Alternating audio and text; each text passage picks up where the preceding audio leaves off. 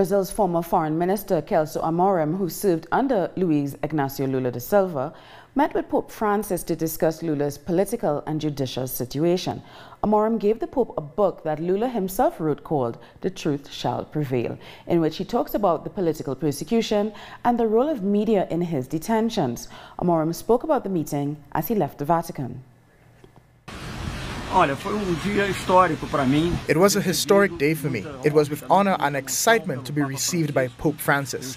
I was accompanied by two very important people, politicians and ministers, one from Argentina and one from Chile. And the Pope received us for more than an hour.